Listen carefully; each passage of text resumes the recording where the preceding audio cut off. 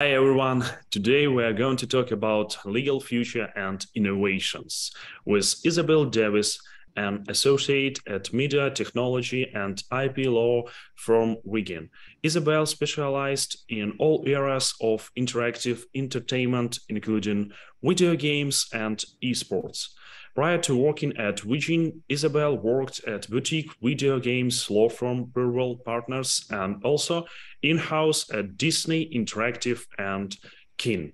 And I, moderator of this event, Mykyta Zhukov, CEO of at Zhukov Legal Family Office, co-founder of Legal Design Project, chairman of the UBA Committee on Constitutional Law, Administrative Law, and Human Rights, and coordinator of Ukrainian Bar Association Young Lawyers Forum. Nice to meet you, Isabel. Before we Lovely start, to meet you too.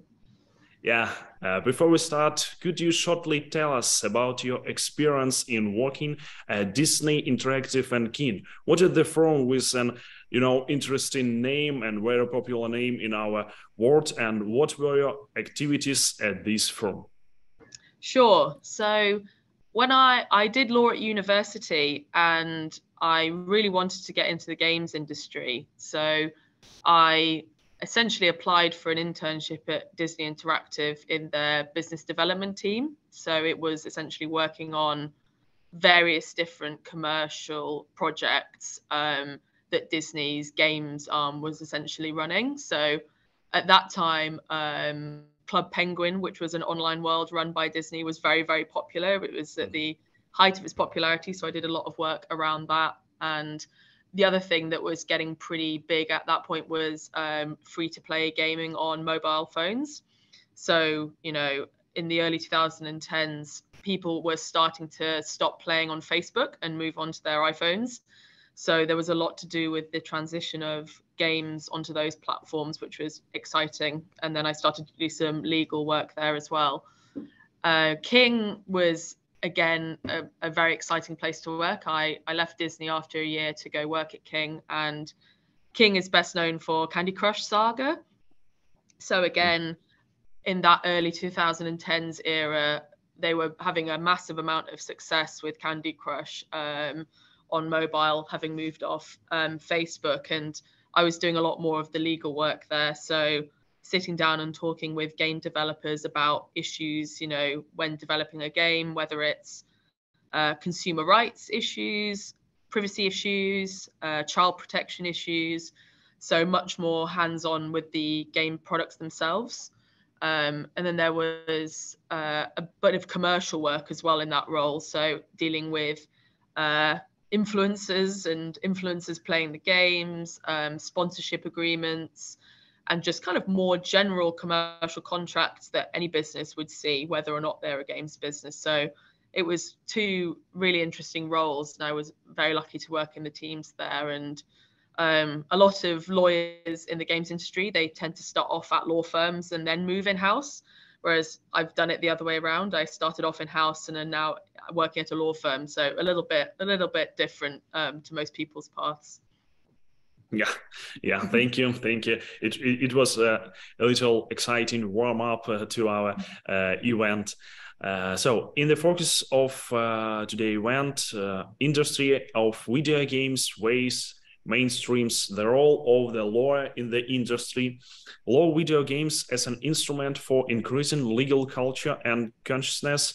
How do they impact legal culture? Who is a future lawyer and what skills should we have? Is it time to start learning to program? Metaverse and legal profession, only a virtual office or something more? Legal tech and future lawyer. Do we have to know how to create legal products?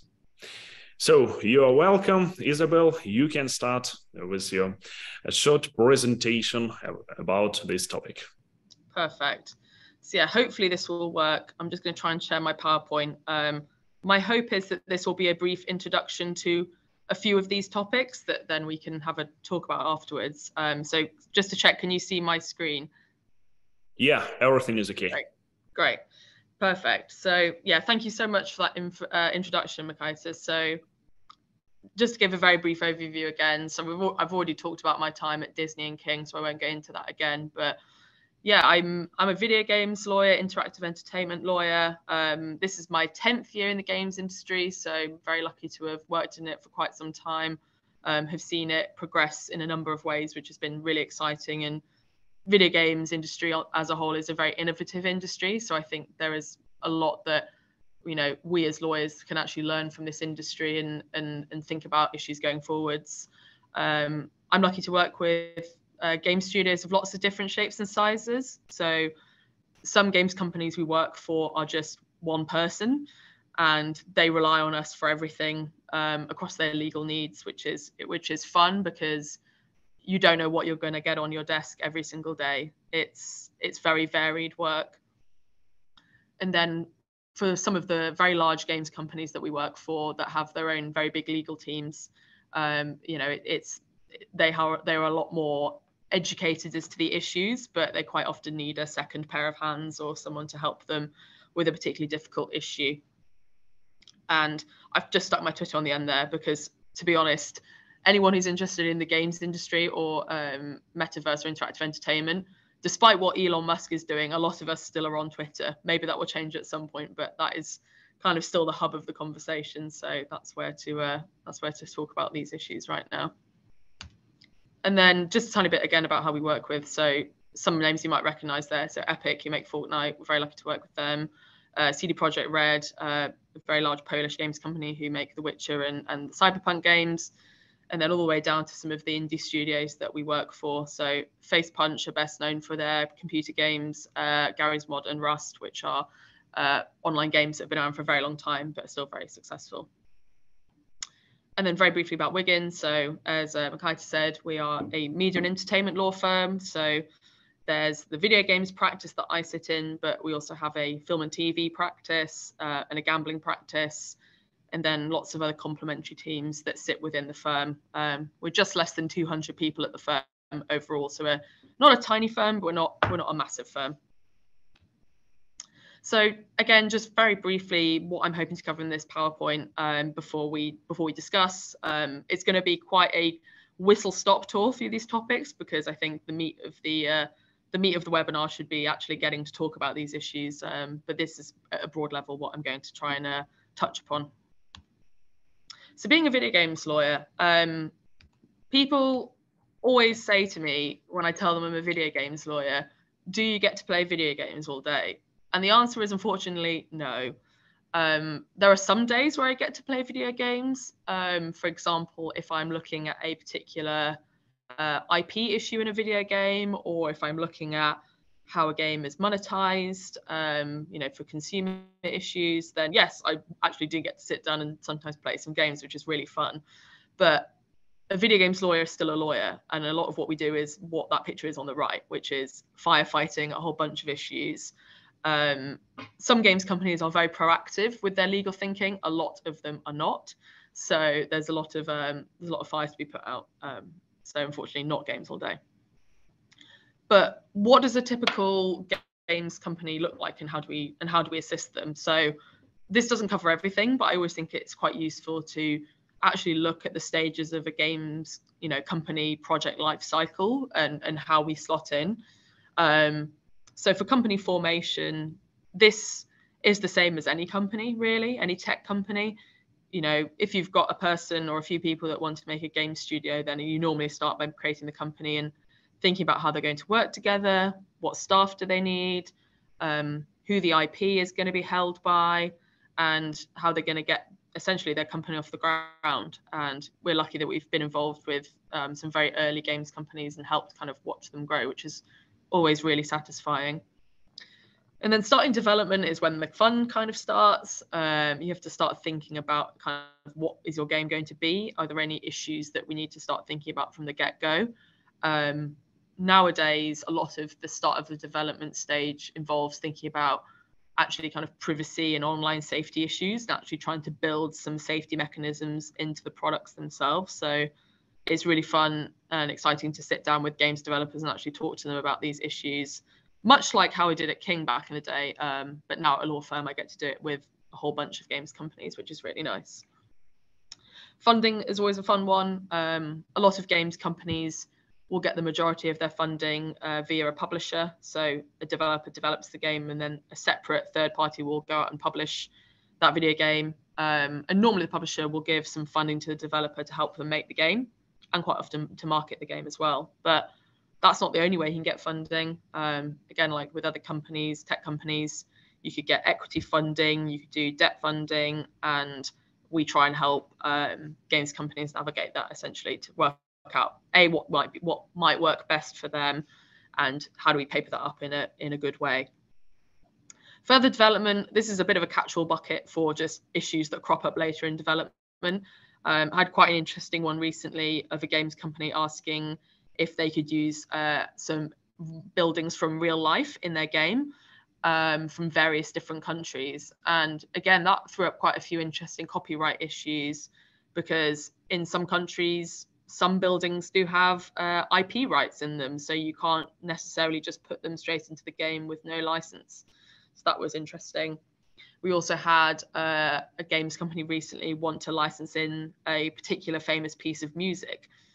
So we had to speak to our music team about that, because, I mean, I'm not sure if anyone here is a music law someone with knowledge of music law, but music law is very complicated in the UK. So I do not touch that at all if I can avoid it. Pre-launch, these are things like trademarks, getting the game cleared, making sure it's all legally sound. You know, another classic one pre-launch is thinking about consumer legal documents like your terms of service and your privacy policy and your code of conduct, and, you know, essentially how do you want your relationship with your players to be mapped out? What's important to the games developer to get right at this stage? And then the last one, we don't often like to talk about this, because hopefully when you make a game, you don't think about, you know, essentially ending it, but thinking about how you sunset a game and what's fair for consumers. You know, do you need to give them a refund? Do they need some time before the game is shut down?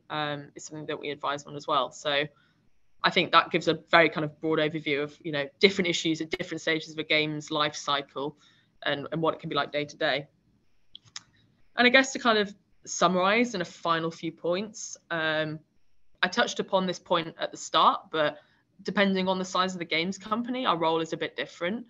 For a very small games company, they kind of see us as their external general counsel. So essentially, you're the one lawyer that they go to everything to. Everything goes through you, whether it's a commercial issue or an IP issue or a data protection issue, and you help with that. So that's really fun, because the work can be very diverse and very different. And then versus industry expert kind of role, which is where a company with a big legal team have a very specific issue that they want advice on, because they come to you as someone who they think is the industry expert. So that tends to involve, you know, writing long memos on a specific issue and kind of weighing up the different arguments either way. So that's, again, really interesting, and quite often you're dealing with legal questions that might not have been answered before, which is always really exciting. As I said, whole variety of issues. I guess I would describe myself as an industry specialist, so a video games law specialist, although such a thing doesn't fully exist, rather than a legal specialist. So I don't describe myself as a data protection lawyer, but I know a lot about data protection as it applies to games. So it's an interesting position to be in, because you have your fingers in a few legal topics, but I only ever do work on interactive entertainment and video games. So that's how I kind of gather my knowledge together, in a sense. And it's a fast moving industry. One of the reasons that I've been very happy to stay in the game space is, I mean, I do love games. More generally, I am a gamer, but I think it's just such an exciting space to be in. And I mean, we'll talk about the metaverse a little bit later on, but video games are really at the forefront of building kind of online worlds and online communities. And I think that's always really interesting work, and it brings up a lot of interesting issues. So, and I expect over the next 10 to 20 years, you know, technology as a whole is only becoming more regulated. You look at how regulators are responding to, you know, the big social media and tech giants. There's a lot more laws coming for those kind of big players, and that does trickle down to the likes of video games. So there's a lot of content to tackle, essentially. So on to the second one. So video games and legal culture. I was really having a think about this one, because I think when Mykyta and I discussed it originally, it actually did make me think about how, how can video games impact legal culture, and to what extent has, legal culture being represented in video games informed me of my own career, or informed others of their own career. And it's actually interesting, because I was thinking about who the lawyers in video games are, and they are actually much less than they used to be. I remember growing up and playing the Ace Attorney games on my Game Boy. Phoenix, right on the left here, is probably the most well-known games lawyer. And I think, although it takes a lot of creative license, I think it's a very, very fun way of exploring the dynamics of going to trial, of gathering evidence, and in a sense of working with colleagues. So it's really exciting.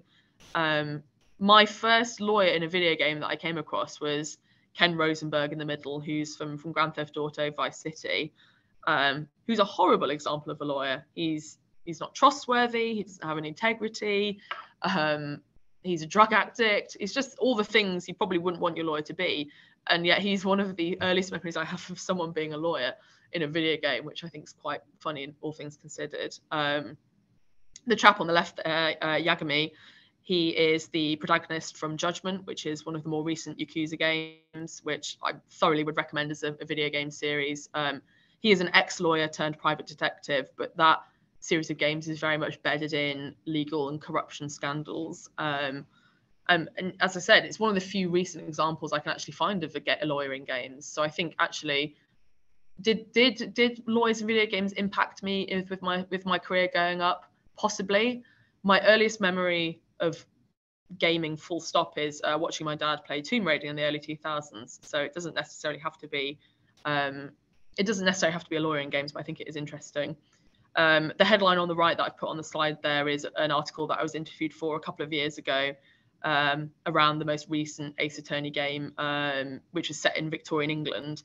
And it was such a fun article to do, because it basically meant that I had to play the most recent Great Ace Attorney Chronicles and actually assess how accurate it was. So that was a really fun interview to do, probably one of the funnest interviews I've done in my whole career, actually. But again, goes to show that you can use games to essentially push legal culture forward, I think, in an interesting way. Other professions that have popped up in games as well, I think, have increased. So although lawyers, I think, in the early 2000s and the mid 2000s were in games more, there's been other games more recently that have dipped into similar themes, but not legal exactly. So on the right is Smith & Smithson's accounting game. It's a very loopy game. It starts off with two accountants doing a sort of training experiment. It very quickly goes rapidly downhill, but it's a great example of a game that is kind of playing on those kind of professions.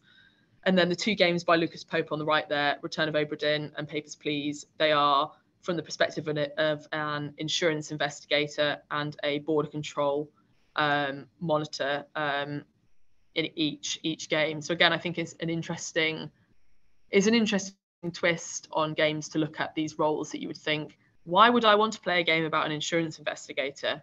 But he makes it compelling and interesting, and I think there's a lot more that actually could be done in the game space in terms of looking at careers that might not make a natural game, rather than just making action games. But maybe that's just me. So on to the next topic, legal innovation in the future lawyer.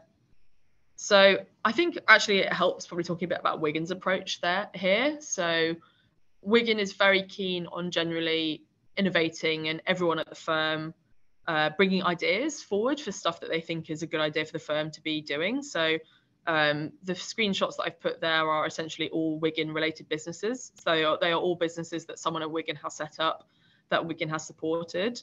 And they are either kind of media and entertainment focused or legal tech focused. So, for example, Viewfinder at the bottom is a Wiggin film production house. So we find films that we want to fund and we fund them.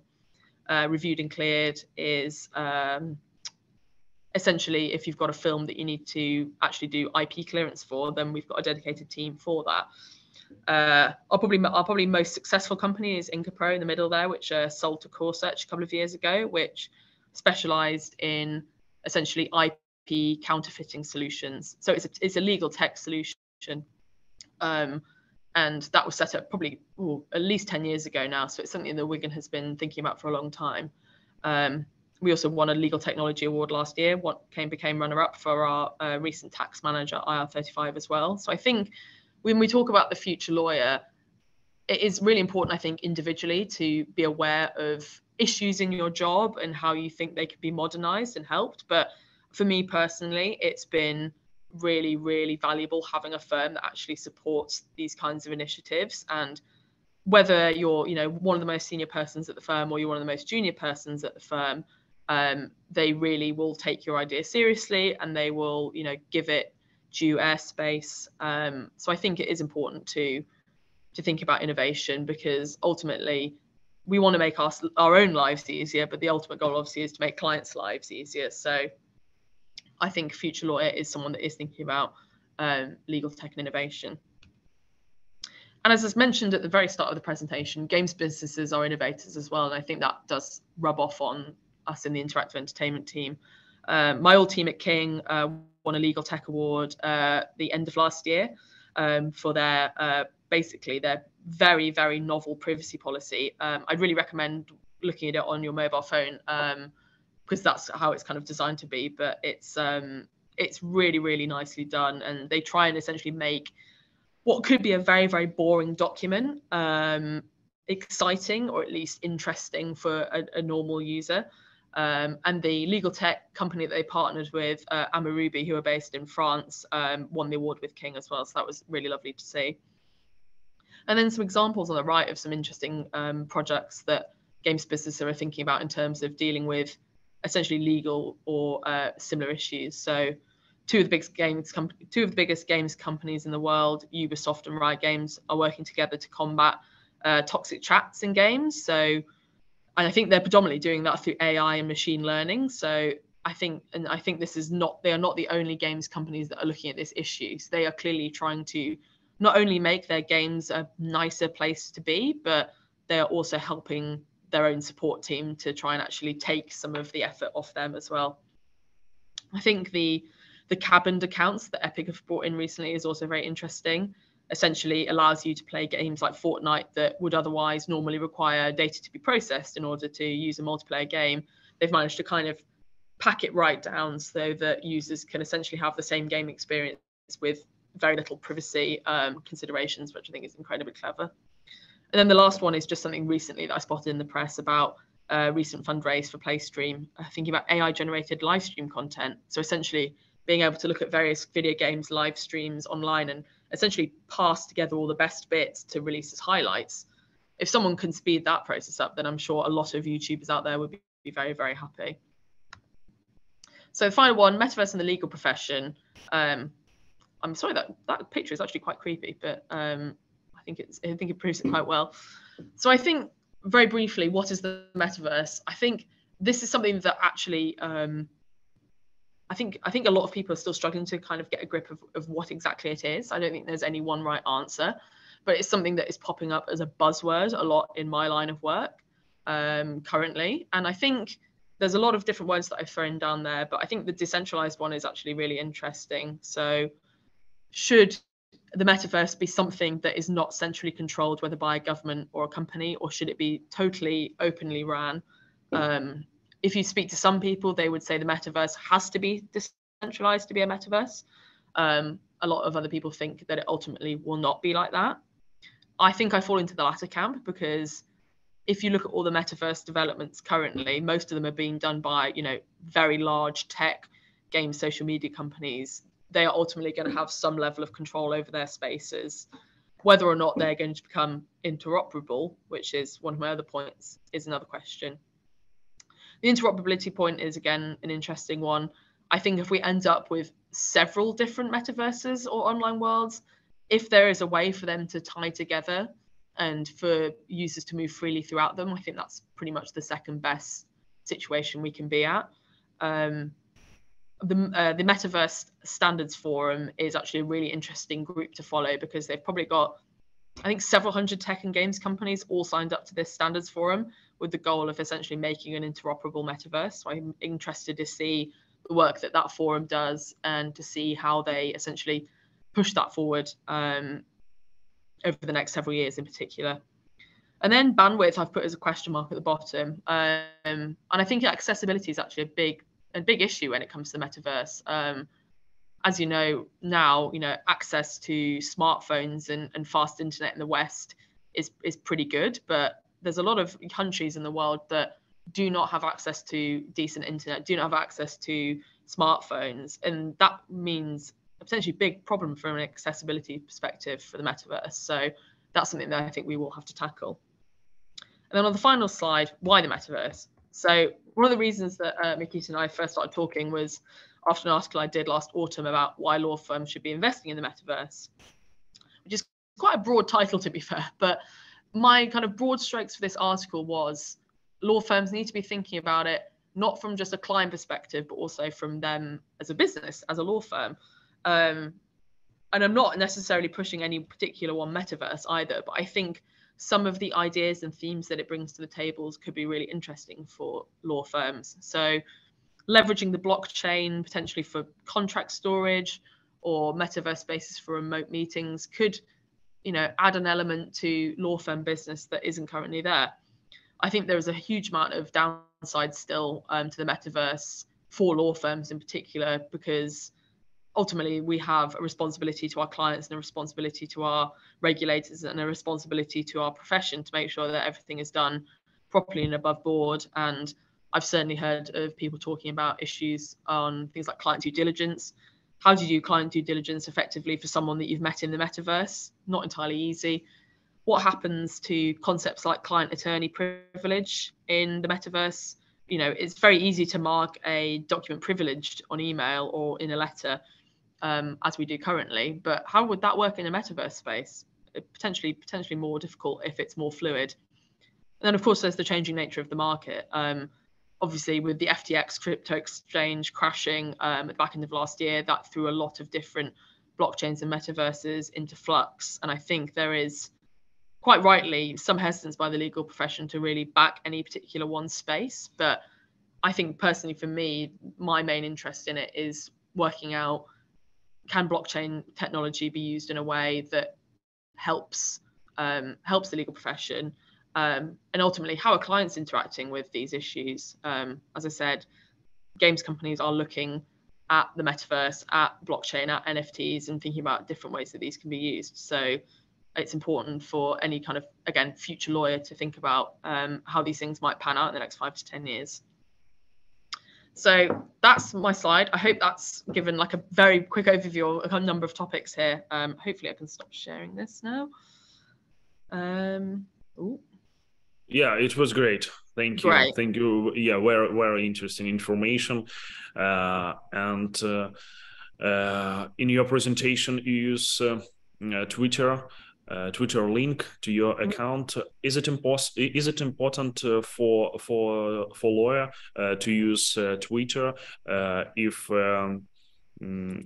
this lawyer would like to build a personal brand? Yeah, I mean, as I said, with Elon Musk taking over, it's obviously a bit more of a volatile place than it used to be. But I still certainly find that most of the games industry, whether it's lawyers or non-lawyers, are still on there. And I mean, even just probably quick look through my profile, you see that like a lot of the stuff I talk about is related to legal and games, etc. I do think building a personal brand can be done in multiple ways. I certainly have found Twitter to be useful over the years. When I moved from King to my first private practice job at a law firm, I actually met my boss through Twitter. He was a very well-known games lawyer on Twitter and someone that I really looked up to.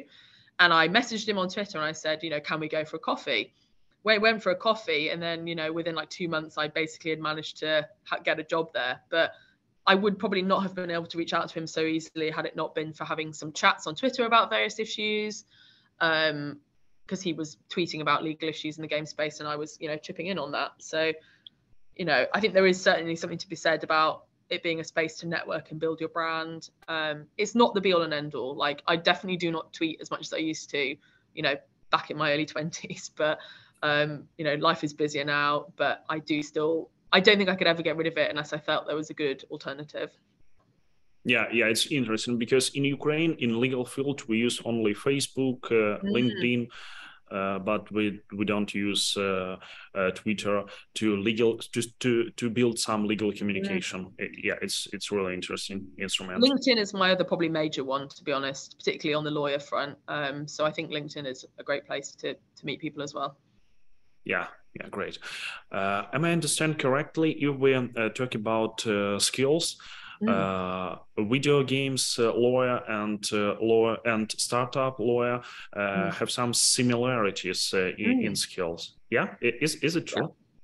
Yeah, I definitely would say that. I mean, it depends on the startup ultimately, but when I have conversations with lawyers that specialize in technology startups, there is a lot of common themes, because ultimately video games is a combination of, I'd say, the creative skills and the technology skills. It's really a meeting of code and art in a lot of ways. So I speak to film and TV lawyers, and they understand video games more as a piece of art, whereas I speak to tech lawyers and they understand video games more as a piece of tech. So it's quite an interesting middle ground. But certainly in the early stages of company formation, you get a lot of the same questions that a technology lawyer would when thinking about setting up the company and who you want working for the company and how you incentivize them. So yeah, certainly a lot of overlap. And I know lawyers that have been in games companies that have gone over to tech quite easily, and also vice versa. Okay, yeah. In your opinion, can AI replace a lawyer? Is it possible in future? Ooh, doing myself out of a job. I probably would have said no, and then ChatGPT happened, and I thought, oh my goodness, this tool can actually write a contract quite effectively. I think for some of the more manual elements of our job, it could definitely be taken over by AI. I was reading a legal tech blog a few weeks ago, and there was a firm that's developing an AI that it can essentially process massive amounts of data very, very quickly, predominantly for the purposes of due diligence. So when you look at a contract, you know, looking for a clause that says, if the company is acquired, I can terminate the contract, normally referred to as a change of control clause. Instead of a trainee manually going through all contracts, it can just load all the contracts in and make the assessment for you in 2 minutes or something. So I certainly think that in terms of AI replacing lawyers for things like, you know, people going on trial and actually building arguments for trial, I do think there's a massive human element to that, particularly when you're talking to juries.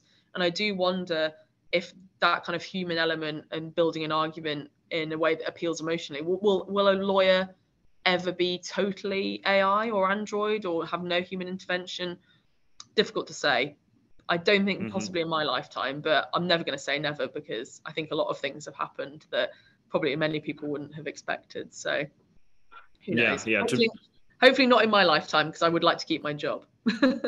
Yeah, to be honest, I am totally agree with you, especially if we talk about courts, trial. Yeah. So in what legal technology do you believe? Maybe automation of drawing up contracts or some analytical system or something more? Yeah, I think that, I mean, when I was talking about the King privacy saga, I think that's such a nice legal tech product, because the agency that King worked with basically specialize in making essentially horrible legal documents more accessible for consumers. So it's not necessarily thinking about automation or learning or making things quicker. It's actually taking a step back from that and going, but is this actually improving what the consumer sees and how they interact with your product? So I'm a big believer in legal tech that seeks to make things, you know, easier for consumers to understand, whether it's, you know, their rights or how they interact with the product. Certainly at Wiggin, a lot of the legal tech startups that we've done, I guess, are from the mindset of, how do we make our own jobs easier? Or like, you know, is there something that day to day we come up against that is actually a really big annoyance, or is taking way longer than it should? And how do we work around that? So I think there's different ways to look at it in terms of what problems you're looking to solve. But I think one of the key takeaways from this talk is that I think thinking about legal tech and being a future lawyer is actually a really, really valuable skill in this day and age, particularly if you're in an area of law that is very innovative, because it's almost assumed, I think, in some aspects. What's your take on it? Are you legal tech? What's your poison? Yeah, to my mind, I totally believe in AI. I believe in some analytical technology, especially in contracting, in trial, in courts, and I believe in automated drawing up contracts to simplify drawing up and signing contract, especially if we talk about you know, like domestic contract between two ordinary citizens. Yeah, absolutely.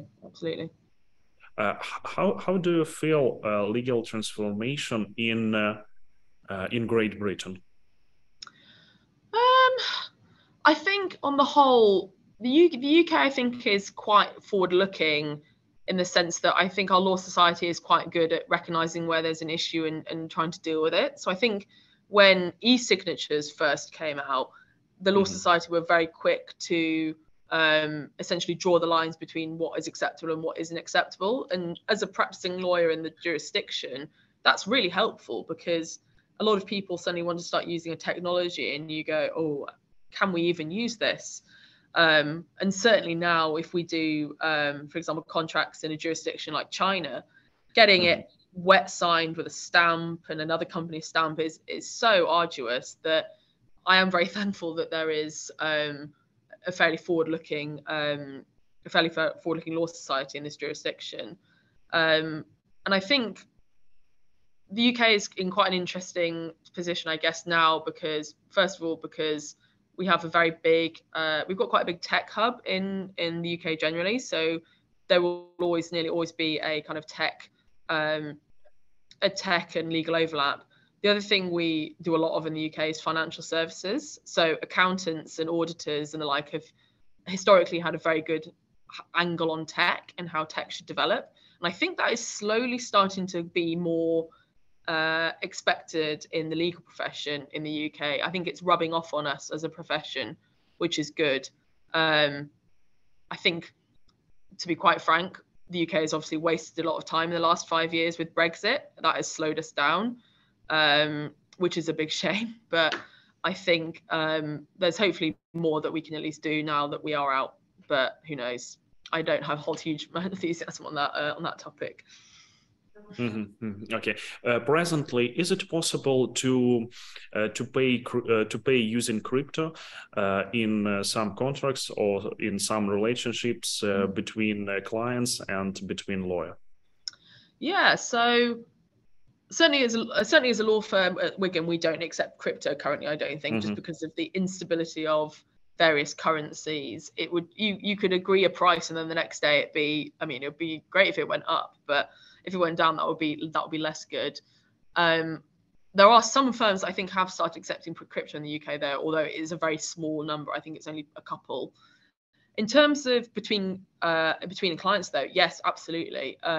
We've done a few contracts recently around Metaverse and blockchain, and although there hasn't been any contracts that we've done that have been entirely in crypto, we've done some contracts where there's been part in US dollars or GBP or euro, and then part of it in crypto, because I guess the kind of benefit of doing it half and half is you get some stability with doing it in a fiat currency, but you also get the benefit potentially of the value of the cryptocurrency skyrocketing in the second half that you have. So yeah, and I think for the contracts that we've done in this area, they've tried to essentially kind of put the price into the crypto at the very beginning. It doesn't always happen, but they say, you know, we want X amount of cryptocurrency to equal $20 million or whatever. And you have to give us as much as that crypto as reaches that amount, as to try and, I guess, have a bit of a safety net. Doesn't always work, particularly if the cryptocurrency is worth basically nothing, but fingers crossed. But that's how clients, I think, a lot of them are getting around that issue at the moment. Mm-hmm. Yeah, and by the way, interesting question. Have you already used virtual offices? So virtual offices? Yeah. Have you already used it? Yeah, so I think that's one thing I talk about in the Legal Futures article at the end. So we have not yet. There was one law firm that set up an office in Decentraland, which is one of the big kind of metaverses.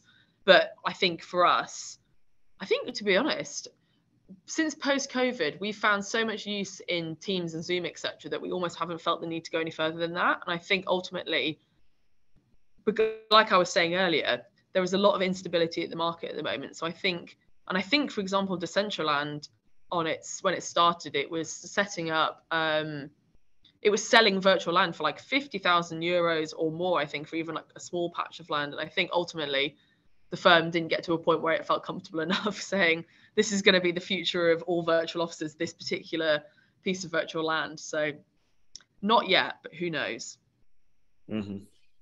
Yeah, okay. What should be the lawyer of the future? Maybe it's time for us to start learning to program or to create startups. What do you think about it? Yeah, so I've got actually quite a few colleagues that know how to code. They do it in their spare time. They make apps, etc.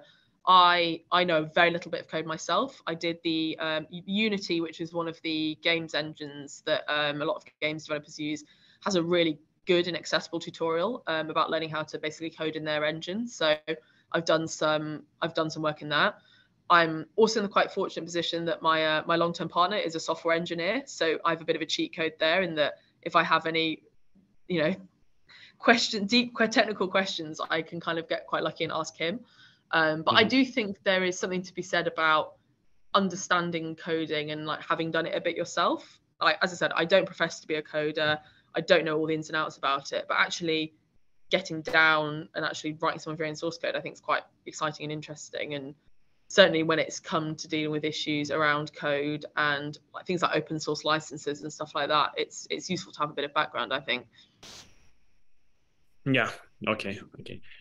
Thank you, Isabel, for your participation in this great event. It was really interesting to hear you, and it's the best presentation for today, and very interesting information which you share with us with Ukrainian legal community, and I hope with world legal community.